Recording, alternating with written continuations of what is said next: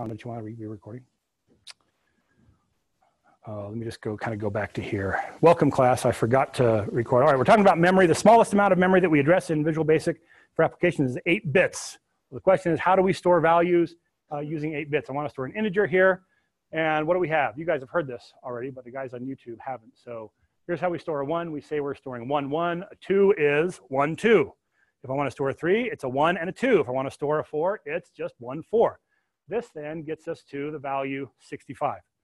So we've got a 64 and a 1. So then what is this? I haven't heard it yet. So I heard close. 255. Yeah, boy, you did that math so fast. You added 128 plus 64 plus 32 plus 60. How did you do that so fast? Well, you just realized that it's the next level is just twice what the 1 is before. So when this is all full up, it's 1 less than the next number in the series. So what's 128 times 2? 256. So if I want 256, I would just have a 1 in the 256 place. But then here it is 1 less than 256. So that'd be 255, right? OK, so what do I do then if I want to store something more than 255? Think about that. Let's just go ahead and do this. So if you want to follow along right here, you go ahead and go back to Excel. Alt F11 will bring up the Visual Basic editor. Now, last time we worked in Visual Basic, how did we get there? We recorded a macro, and then we said, edit the macro. But today, we're just going to go and write a macro, a sub-procedure from scratch. But when we recorded that macro, it made a module, and that's where we put the stuff. So Alt F11 will get you there, or how else could you get there? From the Developer tab, choose Visual Basic, brings you to the same place. And I must have clicked on something else that I didn't mean to click on. So anyway, let me go ahead and get a module in. There are some references to the worksheets here. And the truth is, if you double click any of these objects, it's going to bring a module up. But that's not a normal module. That's a special module. We don't want that one. Instead, we'll choose Insert Module.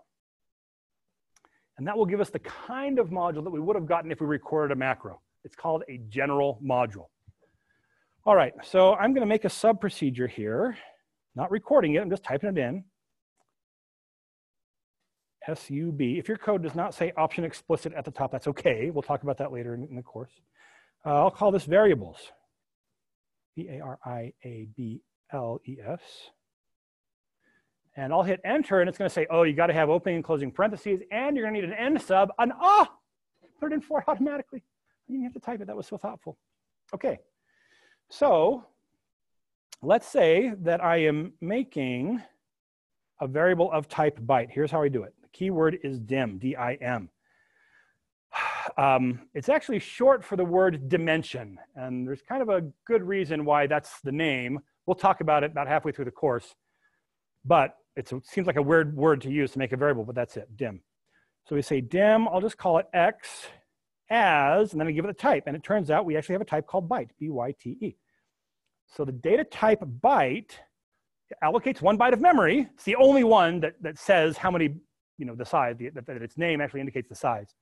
But it's actually an integer. So the only thing I'm allowed to store here is integers. I can't store a 1.5. And it really does allocate something that looks like this.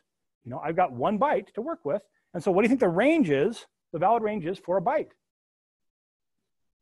0 to 255, yeah. So in fact, if I came in here and said x equals 0, or in fact, you could just say that x equals 0, but it turns out the full syntax is let x equals 0. And actually turns it into more of a command.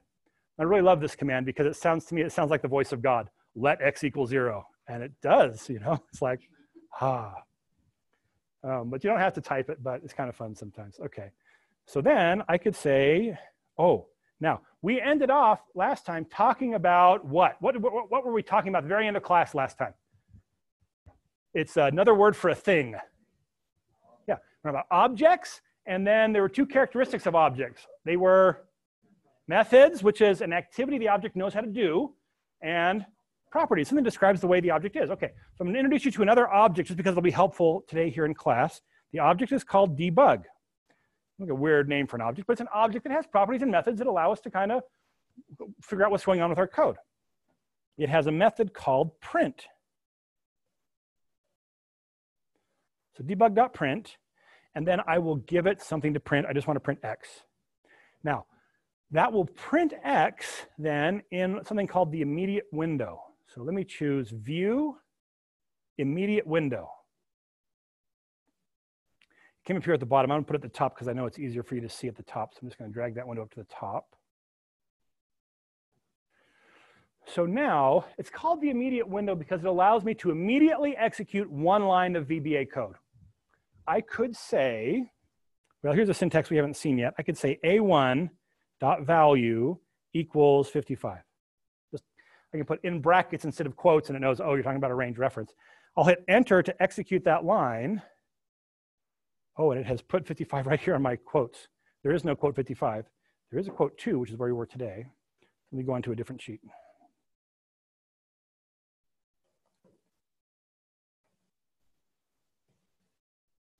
So I can execute this by pressing enter. By the way, you don't have to be on the end. You can be anywhere in the line and hit enter. And it just executes that line. It says, oh, we're going to put the value 55 we're going to put 55 into the value property of range A1. But it happens that this immediate window is also where the debug or where the print method of the debug object will print stuff to. So when I run this, I'll just click run. It should allocate memory. It's going to say to the operating system, hey, I want some memory. In fact, well, let's run it and we'll talk about what's really going on there. And so that should print 0. I should be able to print 255, let x equal 255, and run that, and it prints 255. So what's happening here when I do this is that in VBA, I'm writing an instruction that says, hey, I want to allocate some memory. How much memory do I want to allocate? I'm telling it how much to allocate. How much is it? 1 byte, and it's got to have a location. It's got to be at some place in memory. Do I care where it is? I couldn't care less. I mean, there's lots of it. How much memory do you have on your computer? Do you know? Probably 8 or 16 gigabytes. I mean, that's a whole lot of memory. And we're only asking for 1. What's a gigabyte? A byte is 8 bits. A kilobyte is 1,000 of those. It's actually 1,024 of those. A megabyte is 1,024 of those. A gigabyte is 1,024 of those. I mean, this is getting to be kind of big in a hurry. In fact, you can, like, if you use all of your memory on your computer to like put the words of the Book of Mormon into memory, you could probably put the Book of Mormon in memory on your computer like 4,000 times. It's a crazy number of times. That you got a lot of memory just there in the computer. And we're only talking about 1. That's excellent. So what happens is this, I've told the VBA interpreter, that's the part of Excel that is looking at this and trying to figure out what I mean by the VBA I've written. And the interpreter goes, oh, I get it. You want to allocate some memory. And it says, well, I don't allocate memory alone. I got to talk to the operating system. So the interpreter says, hey, operating system, hey, Windows, I need some memory. And Windows is like, yeah, how much do you want? And it's going, I just need a byte. Could you spare it? And goes, yeah, no problem. And the operating system says, here is your 1 byte of memory. And it tells back the address, the location where that memory is. And then my interpreter then remembers X now is a name for that location in memory. And so now when I say, let X equal 255, the interpreter then says, oh, we're going to put this value 255 into that location in memory. And what does it do? It says, we got to change all of those bits to 1s. 1, 1, 1, 1, 1, 1, 1, 1, 1. And it goes, great. We did it. 255. So later, when I say print 255, it goes back and says, oh, I remember the address of where X is. When I say print X, it says, I remember where the address. It goes and looks and it goes, oh, that's a bunch of 1s. I convert that 255 and it prints 255. That's what's going on when we run this code. Now, if we look at that, that is completely full. I mean, what would happen if we tried to cram another 1 in there? Is it going to fit? Suppose you got a cup of hot chocolate and it was completely full and you tried to put another marshmallow in. What would happen? Say it louder. It would overflow. That is exactly what it would do. Watch what happens when we do this. I am going to change this to 256. I'm only trying to put 1 more in. I'm going to run this. And I got runtime error number 6. Apparently, there were 5 errors they thought of before this one. This is the number 6 error. And it just says overflow. So what does that mean? Did it actually overflow? Did I actually put one extra one in there and now I've got a bit rolling around inside my computer? Shake it, it'll rattle now. I've got, did it overflow? Well, no, what it's saying is that, if I let that happen, it would overflow. There's no more room. You try to do something that would overflow memory and it just says, no, I can't do it. So it stopped. Uh-oh, Windows minus, minus, minus. Okay, so let's go back to this. So that's what we're doing. So what am I going to do if I need to store 256? Turns out byte type doesn't do it for me. So fortunately, there's another type. So I mean, one byte isn't going to do it. The truth is, I could do it with if I had just one more bit. If I had 9 bits instead of 8 bits, that'd be okay. But what's the problem? I only touch memory in sets of 8 bits at a time. And so my next choice is to go up to 16 bits, a 2-byte variable. And so now we still have the same thing. We have 1 through 128, but then we keep going 256 on up to 32,768.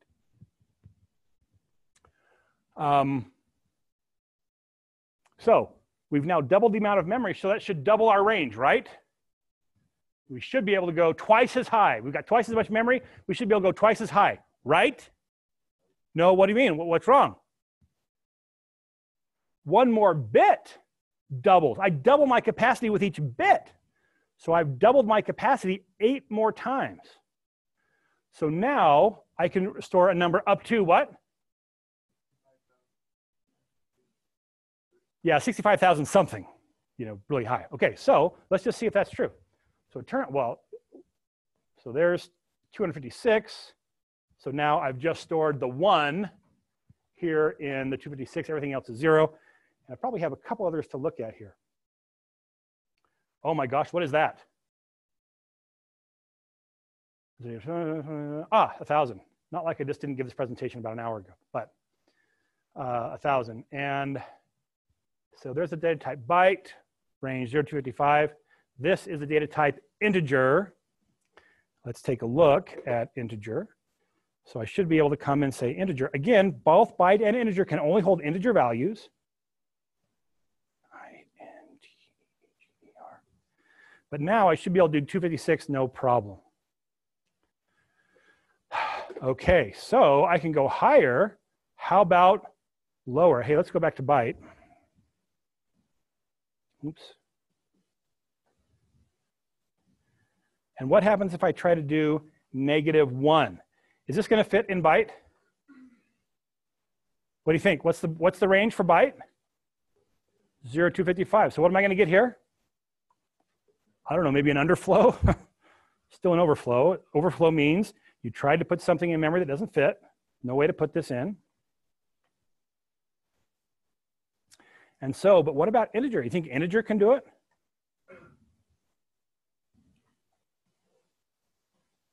Yeah, integer is okay. So what is the, oops, what is it? So what's going on here? Let's take a look at what happens when we allocate an integer. So here we've got a bunch of 1s and 0s now in memory, right? They're not really 1s and 0s. I don't even know what they are in the silicon. They're not magnetic. Somehow you can change something from one state to another. You can tell what it is. That's how it happens.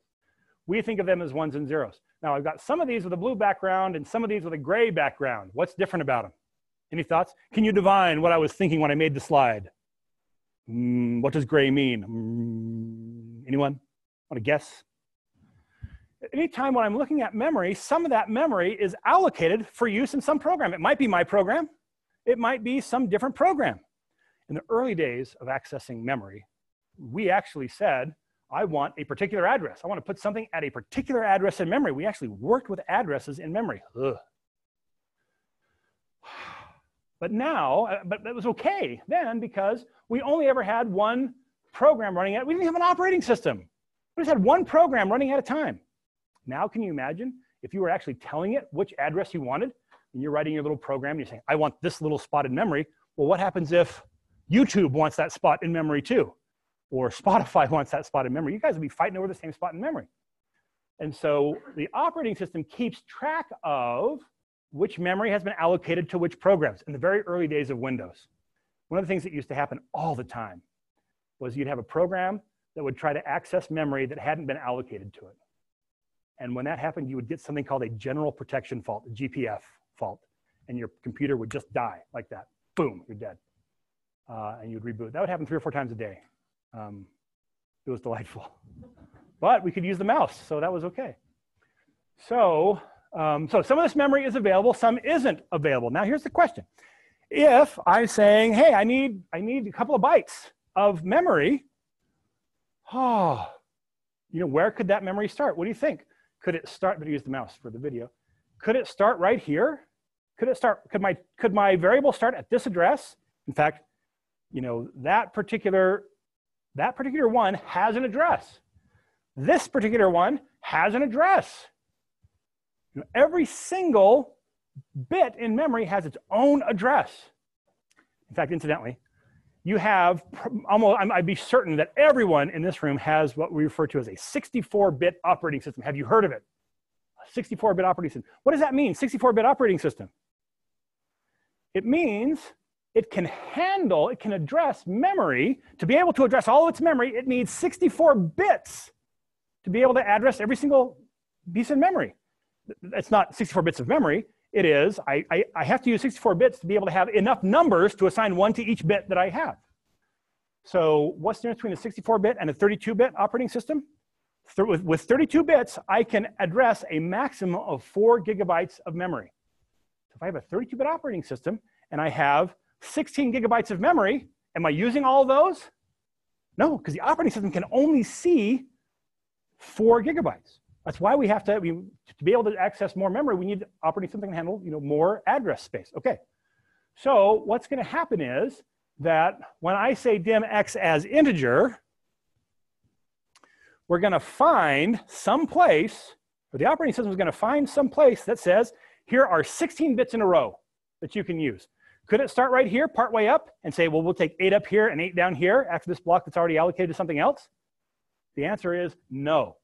Anytime I allocate memory, it must be contiguous. Okay? Now, do you have to remember that for the exam? No, because you don't have to think about that. All you have to think about is dim x as integer, right? And the rest of this happens. So that then becomes the memory that's allocated for this variable. And so x then, so this then is the address of that variable. I've shown it here in 2 different notations. Here's the address written in decimal. Here's the address, which is normally how we do add memory addresses, written in, what is this? Anyone know? It's hexadecimal, which is base 16. So here's base 10. You have 10 symbols to work with. Here's hexadecimal, base 16. You have 16 symbols to work with. So it's basically 0, 1, 2, 3, 4, 5, 6, 7, 8, 9, A, B, C, D, E, F. So the letter A actually stands for the quantity that you're thinking of as 10. B means 11, and so forth. Why would you ever do that? Why would we use base 16? Has got to be more difficult to work with than base 10. Why do we use base 16? Right? This all goes down to base 2, and 16 is the power of 2. And so if we think about it in base 16, the math is a lot easier. Fortunately, we don't have to do that math in this class. Okay, so that's what's going on when we declare the variable. So now let's talk about what's happening when we can, how can an integer let me do a negative value? And here's what we do it. Here's what we do. First thing you have to realize is the only thing that we can store in memory are integers, right? It turns out we store them in base 2, but there's no decimal places in memory. Only thing in memory is what? Zeros and ones. And so we got to store everything just as a number, and just as an integer number, a positive integer. Well, a non-negative. We could have 0 plus the positive integers. And so we store some number, and then we add it to some negative number when we're actually going to print it out. So here's what happens, is we say, all right, let's go ahead and store 1,000 here in our 2 bytes of RAM. That's what 1,000 looks like. And if we have stored that as an integer, then what the interpreter does is it says, okay, you just told me to store a number. I'm going to figure out to do it like this, but as it's reading it out, it says, all right, I see that we have 1,000 stored there. So I'm going to take negative 32,768. I'm going to add 1,000 to it, and that then is the number that's actually stored. So to be able to get a negative number, we say we store some integer, then we say, but we don't start counting at 0. We start counting at negative 32,768. Whew, there was a hand over here somewhere. Yeah. Where does the negative number come from? It's actually a text box on the slide. I just put it right in there. You'll see. You'll understand why that, it seems like a weird number, and you'll see why it's that number when we go. We got a couple more slides here. So here I'm storing 32,767. And that is -1. And here's the reason that that number, that bottom number, 32,768, is because when I store 32,768, when I put a 1 in that very first spot, then that's what 0 is. So I can essentially think of this almost as, if there's a 1 there, I mean, and we don't, in VBA, we don't ever have to think about that, right? But as we're designing this, if I know there's a 1 there, then hey, that's 0. So I could have 1,000 plus that 1 set over there, and that really is then 1,000. So that's basically half of my range. So that means that the range, so there's all the way filled up, would be 65,535. I add that to some negative number, and here we have. So the range then for the integer type is plus or minus 32,768. Okay, I told you I'm going to point you to the things I want you to remember for the exam. The variable byte, I want you to know that stores integers, and the range is 0 to 255. The data type integer, I want you to know that stores integer. That one's kind of a giveaway, right? Because it tells you it's integer, it stores integers. And I don't expect you to know the range like this, but I do expect you to know the range 32,000 plus or minus 32,000. You know, roughly plus or minus 32,000. So if I said, you know, what data type would you choose to store to make a variable that has to go from anywhere from 0 to 10,000? What would you tell me? Yeah, integer would be great for that. Could I use byte for that? Byte's no good, right? Byte only goes to 255. I got to go to 10,000, but integer is great because it can go to 32,000. Okay, so there's another integer type called long integer. It's actually just called long, but it means long integer. It's 4 bytes, and so I want you to remember this, roughly plus or minus 2 billion. So that's pretty good. That's a long integer. So, and those are the integer types. Actually, it turns out there's one other integer type now that we have 64-bit. Of course, this language was written long before 64-bit was even thought of. You know, if someone was thinking about it, they probably would have said someday we'll have 64-bit operating systems, but we're not worried about them now. And so, you know, your long integer can go pretty big, but you can't address all of memory with that. So there's actually one more data type that does integers. You want to know what it's called? You don't need to know this for the test or anything. But this is long, but the other one is really long, and so it is called long. It's 8 bytes, and it's huge. Okay. So how about decimal values? Remember, we can only store integers. So oh my gosh, how are we going to do decimal values? There's a couple of options. The first one is to say we'll use an integer to store some number. We'll store some integer, and then we'll say, aha, but we know, even though it's an integer, we know there's 4 decimal places. So I divide by 10,000 to change it, but that'll move the decimal place over 4 times. And so it turns out the smallest fixed point type that we have is 4 bytes or 8 bytes. I think it's 4 bytes. We'll see it here in just a minute. But if I had 2 bytes, I'd say, oh, okay, well, I'm storing the number 65,535. That's the whole thing filled up. That's all I can do in 2 bytes. But because I know that this is a fixed point number, I'm storing it to 4 decimals of percent. Every one of this particular data type is called currency. But of this data type, they're always stored to 4 decimal points of precision. So I don't have to think about where the decimal goes. I know it always goes in the same place. I divide by 10,000, and what I'm really representing here is 6.5535. That make sense? Store an integer, and then just say the decimal point goes here. Ooh. So what if I store something different? Store 52,500, divide by 10,000. That's really how I would store 5.25. So here's the data type. Oh, it's not 4 bytes, it's 8 bytes. So it's big. It's roughly plus or minus 922 billion. So truth is, I'm not expecting you to know details about the currency type for the exam, but that's there. And that's how we can do, that's one way to do decimals. But what if I need more precision than 4 decimals? What if sometimes I need a couple of decimal points and other times I need 7 decimal points? What do I do? Well, that's option 2. So the second option is to say, well, still store an integer. That's all we can ever do. Store an integer, and then we'll take part of the memory to store another integer. So we've got all this memory. We'll use part of it to store our integer, and then part to store another integer that tells us where the decimal point goes. So just imagine there's no 2-byte floating point number. It's called a floating point number. But imagine that there was. And so we'd say, listen, so we are storing 3,574 with the numbers that we have up here. And then up here in the green, we're saying this part is telling us where the decimal place goes. And what is this saying where the decimal place goes?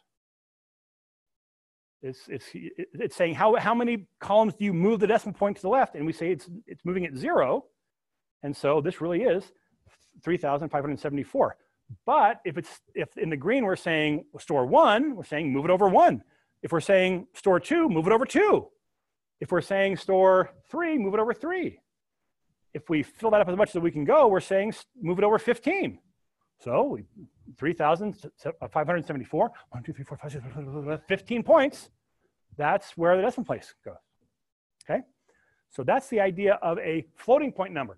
We take part of the memory and we say, where does the decimal point go? And then the rest gives us an integer that we use as the base number. And so the smallest floating point number we have is 4 bytes, and it's called single. So the data type is single, and it stands for single precision floating point number.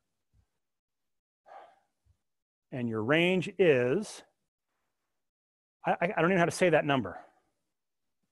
But what we're saying is that even though it can go that big, it's only precise to 7 significant digits. So that means we can store 7 digits, and then we've got the ability to move the decimal really far. So we can go really high or really low, or we can go really, really precise, right? So we could say, that's the integer that we're storing, and put the decimal point here, or put the decimal point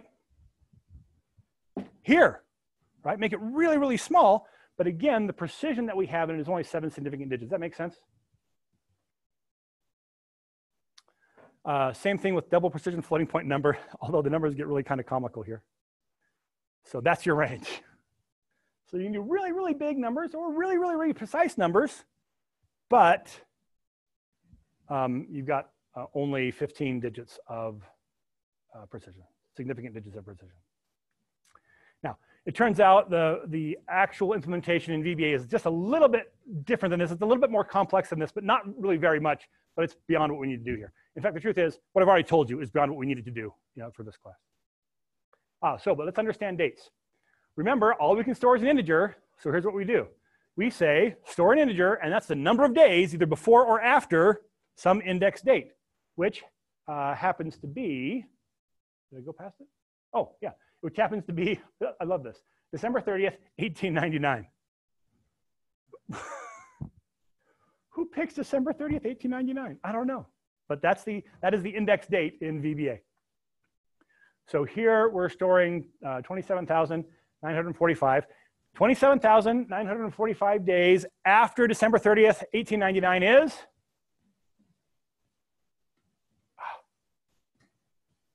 July 4th, 1976. The great bicentennial celebration. You weren't alive for that, but I was. I almost remember it. But how about then a date and a time? So what we do is instead of storing, well, of course we store an integer, but we use some of what we've learned already to say, oh, what we could, using what we know about floating point numbers, we could store a fractional number. Has to be integers, a couple of different integers. But now we're storing the day and the portion of a day. So this is going to get us to that same day. The decimal point then gets us to a part of the day. So we can, and with that decimal point, we can get precise. We can get more precise than seconds. We can't quite get to milliseconds in this scheme, but we can get to sub-second precision accuracy. So date type is takes 8 bytes for a date type, and your range is midnight, January 1st, the year 100, to 12/31, the year 9999. We don't have to worry about actually getting there, but I could imagine needing dates outside of that range. Can you? Yeah, what might you need dates outside of that range for? Yeah, if you're doing anything historical, you know, I mean, the year 100, that's not very long ago. That's like not even 2,000 years ago. So, I mean, anyway, there's lots of reasons why you might need dates outside of that range, but you'd have to do them some other way than using the built-in date type. Okay, how do we do names then? Remember, the only thing we can store is an integer. So how do we get to an A? How are we going to do it? And the answer is, we take each character and we map it to, we map it to a number between 0 and 255. So using 1 byte, we can represent 256 different characters. So here is 65 again, and 65 is mapped to capital A. That's what capital A is. What's capital B? 66. Oh, I don't have 66. Anyway, it would just be 66. Capital C, 67. Lowercase d, 100. You're just counting up. You know, you get there. There's some things between the lower uppercase letters and the lowercase letters. I'm going to turn this on its side. So instead of being this way for an egg, I'm going to turn it this way, just so we can see what does it look like if we want to do out like a whole string, like Adams, comma, space, John. All right, so the A is 65, lowercase d is 100, lowercase a is 97, and so forth. Well, wait a minute. Does even the comma and the space have a number? Yeah, those are characters, and they are mapped to the table. The table that we use is called the ASCII table. And so if you just Google ASCII table, you'll see lots of places that are giving this information for the price of advertising. But we can see up here that we've got capital A is up here as number 65. Here it is. Lowercase d is 100. The space was 32. There it is. Now, it turns out the first 32, 0 through 31, these are all actually non-printable characters. And it really seems strange to me that we even still use these. But you know, it turns out that once you have a standard in place, it's really tough to move, even though we have not very much use for most of the characters that are below 32 these days. Have you ever seen like a movie that's dealing with a newsroom in the 1970s or 1980s? It always, you know, if you ever, you know, hear that, you always hear all kinds of chatter. It sounds like you've got 80 people typing on typewriters as fast as they can type. This is kind of this chatter that's always happening in the background. Well, what that is that's like remote correspondence sending in the stories to be printed in the newspaper. And essentially what that is it's what's called a teletype machine. And it's like you've got a typewriter with a telephone in the middle of it. And so on one side, you're putting it, it's actually stored over there, but you're sending it across the line. And you're saying, I've got a printer on the other end of this. I send 65 across the line, and that printer goes 65, A. And it strikes the paper and makes an A. And then I say, you know, send 100, it goes lowercase d, and it strikes the paper and makes a lowercase d. Well, if you think about those printers that are actually physically striking the paper and they're going across, once they get to the end of the line, what do they got to do? Yeah, they got to return. And you might want to return before they get to the end of the line. And so if you want it to return, you actually send it a 13. You say 13, and that sends the print head back. What's the problem if you just send the print head back? I mean, if you just typed a bunch of stuff and you send the print head back, what are you going to do? You write right over the top of the same stuff. So you also have to send it a 10 because 10 is line feed. Adjust, you know, push the paper up, move the print head back. So some of these are, you know, do we ever have to tell it, move the print head back? Well, it turns out those two characters, number 13 and number 10, those are still ones that we actually use. Of all of those, are probably the ones that are used the most because those are the characters we use to actually indicate, you know, here in this whole long, I mean, if you think about a string, it's actually one long string in memory. It's one character right after another. It's a single variable. It has to be located contiguously. So how does Notepad, your text editor, know when to move down to the next line? And the answer is, in Windows, you're going along all these characters, and then you say, character 13, carriage return, character 11, line feed, and it goes, oh, 1310. I know what that is. Go back to the next line and start again. So we actually still use the carriage return. In Unix, it's only the line feed character. In Mac OS 9, it was just the carriage return character. Mac OS 10 is line feed now as well, this one. But in Windows, it actually still uses both. It's a 2-character sequence to indicate the end of the line. Interesting. How about this one? I love this one. Number 7, audible bell. Do you remember? Probably none of you ever really worked on a typewriter. I did, but you type along and then it rings to tell you you've got 5 characters before you run off the page. Better hit enter here, pretty soon to send yourself back. But anyway, these are still mapped, even though I know of no use for the audible bell, at least not in text files anymore. Go ahead. So here's what we have. I'm only showing you 127. These are the ones that are standard. And there's 256. And those top 256, they're sometimes different, kind of depending on configuration. How many of you have ever been to a web page and you've got some strange character that you go, I'm pretty sure that should be a quote, but that's not a quote there. That's because they weren't using a quote, because quote is like 34. Where's 34? 34 is double quote right there. Probably hard to see, but there's double quote. But instead, what did they use? They used the quotes that Word puts in, those fancy quotes that look different for opening quotes than for closing quotes. Well, those aren't in the first 128. Those are in the next set over, and those aren't standard. Those aren't always the same. And so you wrote it as a double quote, curly double quote, and then the operating system that was sending it out said, oh yeah, I know that character. It's this funky character like an N with a tilde on it or something. So that's really where that is. Now, there are even more characters than 128. So that gets into something called Unicode. So this says we're using 1 byte per character. If we're going to use Unicode, we might use 2 bytes per character or 4 bytes per character, depending on what the alphabet is. That's way more complex than we're trying to do today. But there is possible to do even more than just the 256 that are available to us here. But this is the way that's built in with VBA. So it turns out of all the data types we've used so far, they've been, before string, they've been fixed data types, fixed length data types, which means when you declare the variable dim x as integer, when you declare the variable, you are allocating a fixed amount of memory.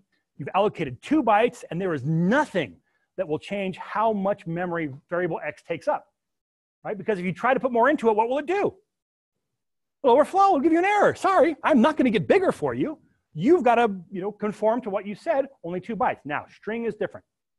String is a variable length data type, and the reason is because we need 1 character per, 1 byte per character that we're storing.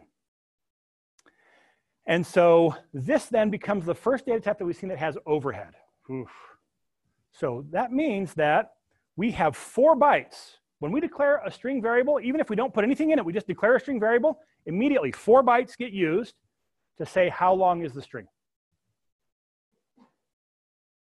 And then we use 1 byte per character.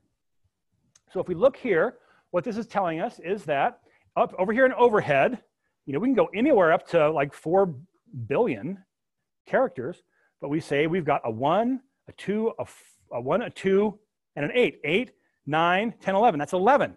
So what this part of the memory is saying is it's saying there's 11 characters. What the interpreter does is it reads the first 4 bytes, and it says, what's the number? It goes 11. It goes, great. It reads the next 11 bytes. And it says, that's the end of the string. And so it reads these next 11 characters. So it actually has to kind of go at memory twice. First, read the first 4. That'll tell you how much to read, and then read the rest.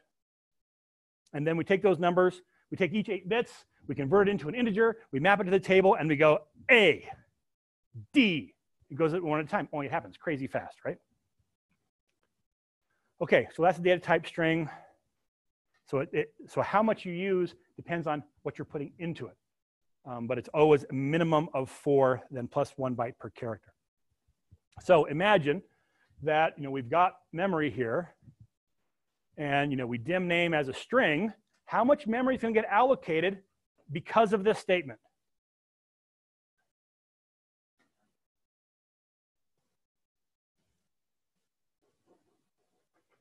As soon as I say dim name as string, how much?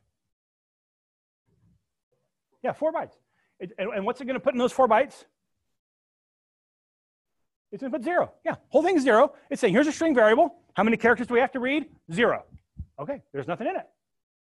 Great, but it's still a string variable. So, you know, we might say operating system, we want dim name as a string, and it goes great. You're going to need 4 bytes, and here's the address. So it goes great.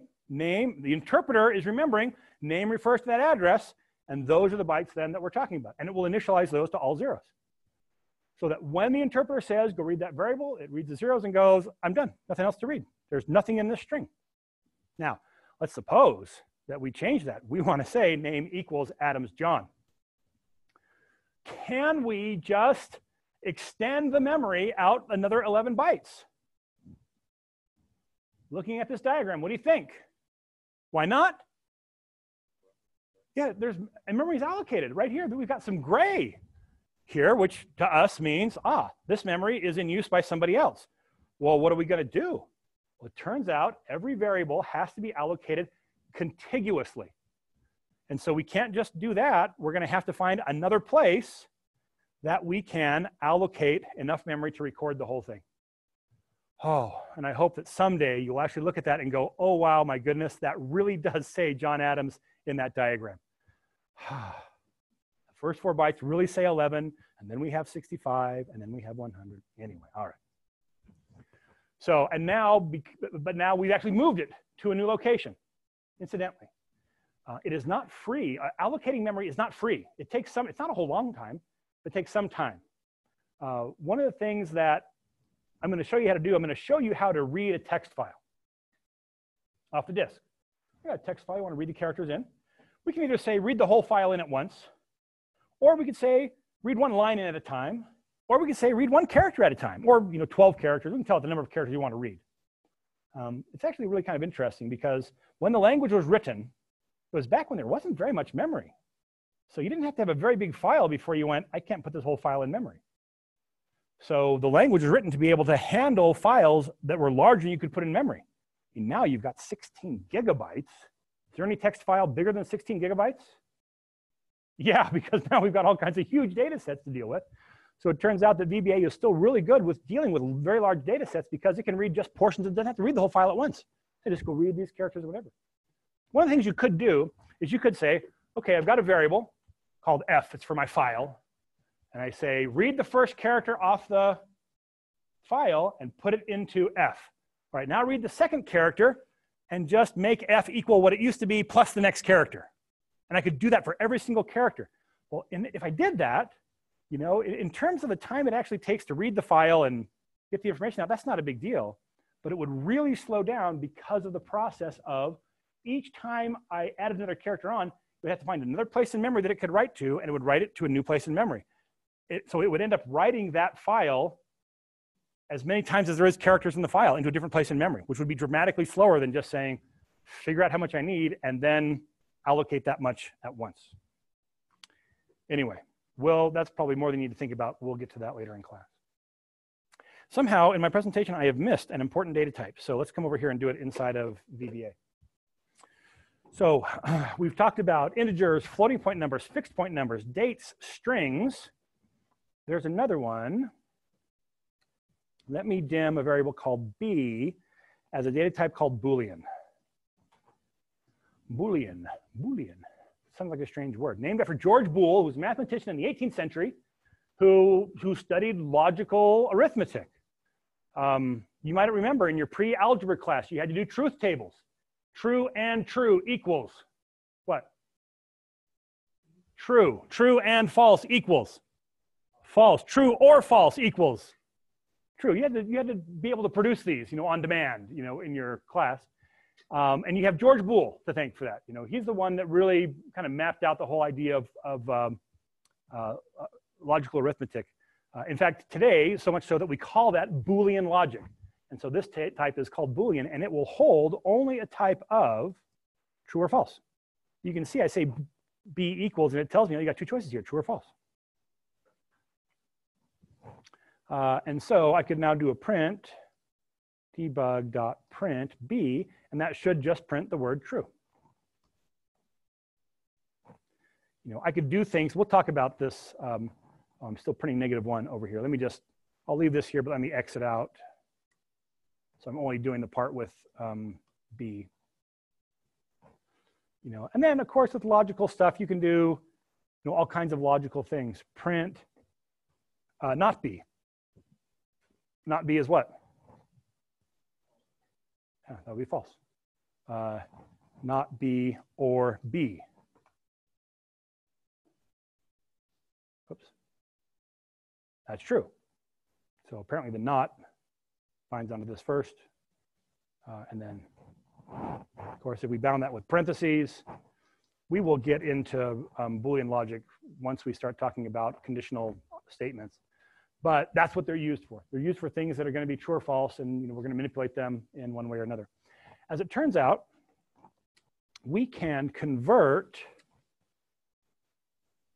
There are functions to convert among these different data types. So I could take a Boolean type, false, and I could convert it to an integer. What do you think it's going to be? Yeah, it'll be 0. I could convert true. What do you think? Aha! I got you. It's -1. I don't know why it's -1. There's probably a good reason for it to be -1. That's what it is. In fact, as it turns out, let's do this. Let's go the other way. Let's convert to Boolean. 0, of course, will be false. -1, of course, will be true. But any other non-zero number will also be true. So you got false, and anything else, false is 0, anything else is true in terms of converting. And this actually brings an interesting thing, is that I don't even have to use those converting functions. I could say B equals 100. That seems so strange. B can only take on true or false. B equals 100? What? You got true or false to choose from here, buddy. And in truth, most respectable programming languages would look at a statement like this, and what would they say? Yeah, they would say, what are you talking about? I don't know what you were thinking, and apparently you don't know what you were thinking either. I'm not going any further. But the whole philosophy behind VBA, I mean, this was a conscious decision they made when they were making the language. They said, you know what? When the user hasn't quite got it right, let's make our best guess. And so this conversion that we do explicitly with cbool here, when I try to do this assignment that clearly is a type mismatch, it's not the right type, VBA, all on its own, is going to say, I wonder if I can figure out what he was talking about. And the answer is yes. It's going to go, oh yeah, you know what? We'll just convert that. That you must have, oh, I'm printing not B or B. Let's just go back to printing B. You must have meant true. The non-zero integer maps to true. We can do the same thing, by the way, convert to integer, even with strings, right? We could say 45. So because that's in quotes, that's a string 45. And to convert that to an integer, it goes, oh yeah, 45. How about 45.55? What do you think? Yeah, 46. Oh, and convert that to an integer? Well, it's not even a number, so can I make it a number? Yeah. Oh, it's not an integer. What am I going to do? I'll round it. So it is. If you don't want to round it, you just want to take the integer portion of it. It's just int instead of c. And there's all kinds of functions like for doing stuff like that. How about this? 4005. What do you think?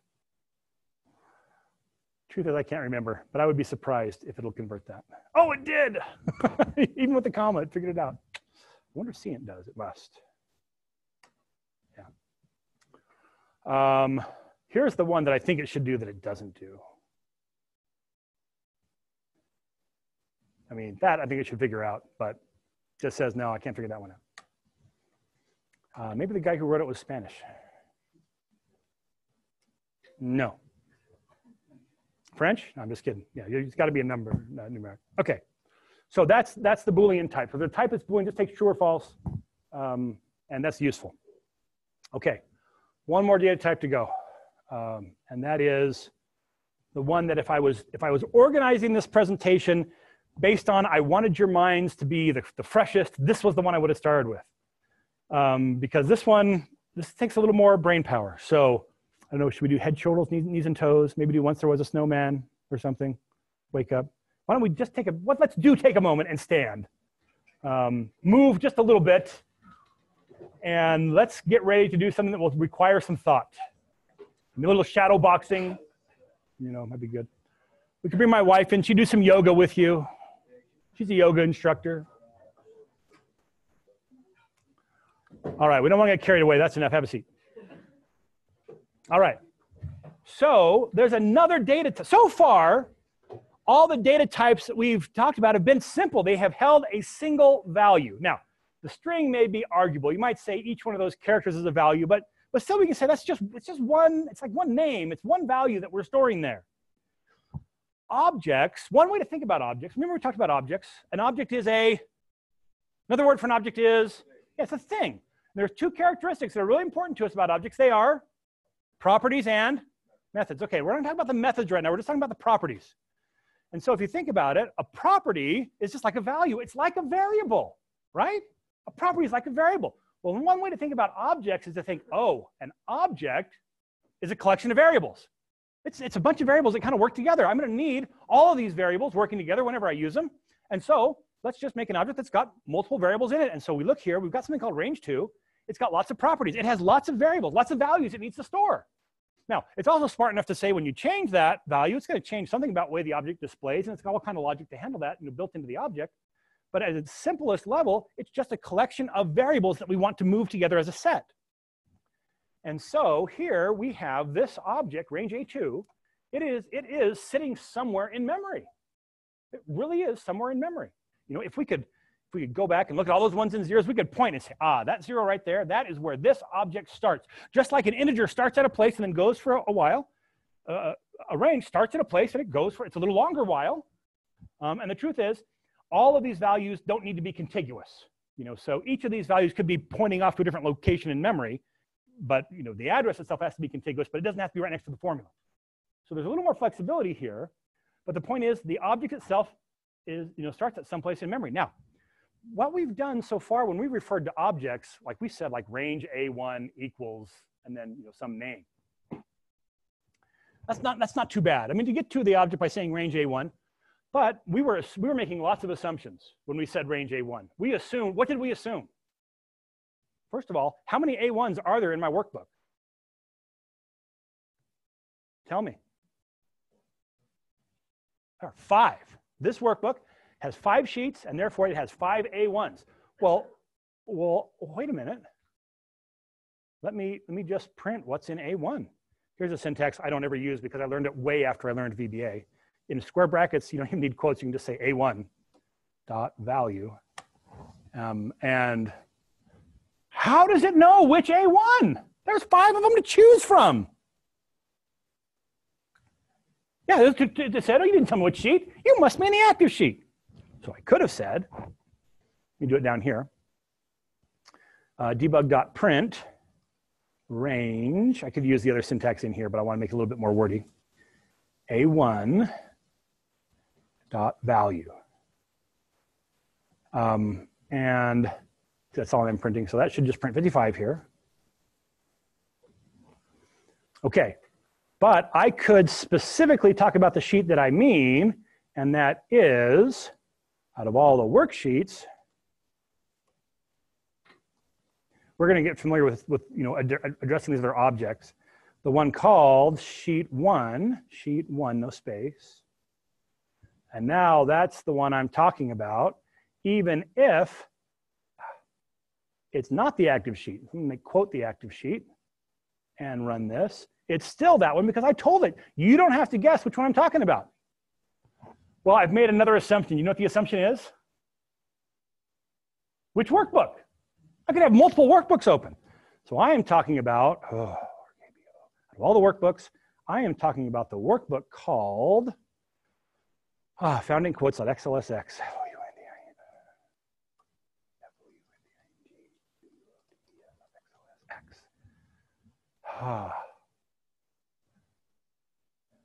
Whoops, dot worksheets.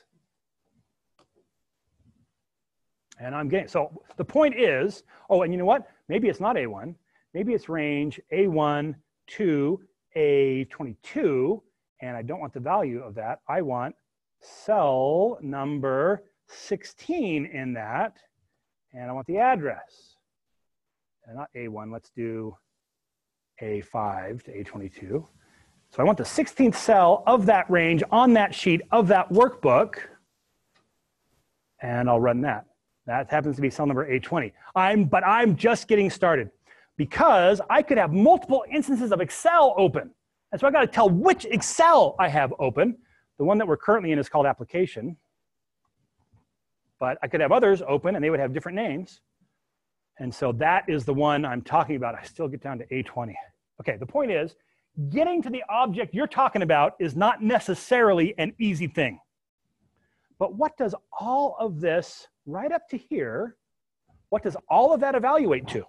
When the interpreter says, all right, I got some work to do here. We're talking about this application, we're talking about this workbook, we're talking about this worksheet, we're talking about this range, we're talking about this cell. Ultimately, it's finding what?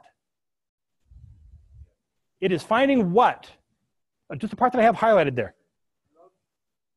It's finding an object, but it's finding that object where it's located in memory. I mean, to be able to manipulate it, it has to be in memory.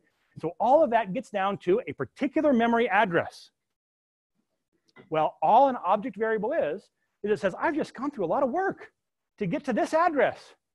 And you know what? I'm gonna have to do 3 or 4 things with this range. I don't want to have that all. Can you imagine if your code had that whole long time every time you wanted to refer to that particular thing? And so what an object variable is, it allows us to say, I just want to remember that address, dim RNG, as an object. And now instead of printing this, I am going to say RNG equals, now not all the way to the address, I want to just do to the where I've identified the object. And then, in fact, I will print RNG.address. So what I'm doing here is I'm saying, I want to identify an object here. That gets me to an address. I just want to remember that address. So that later I can say something a little simpler and then refer to any of the objects or properties that I want there. Now, there's one little trick. Remember down here we had to say, or we could say, let x equal -1. When we're doing an object variable, I have to say something in front of it, but it's not let, it's set. So I have to say, oh, I'm binding an object variable onto an object. So I use the keyword set that allows that to happen. So now this should still print A20 when I run this. There it is. There's one more little trick here, and that is, when I say object, I could bind this variable RNG, like I've done here. I could do that onto any kind of object. I could bind it onto this range one time. Next time I could bind it onto a chart. Next time I could bind it onto an image. Next time I could bind it onto a worksheet, a workbook, or the application itself. If I know I only ever want to bind this onto a range, I can say dim it as a range. It's still an object. It's exactly the same as an object, except now I can only bind it onto range objects.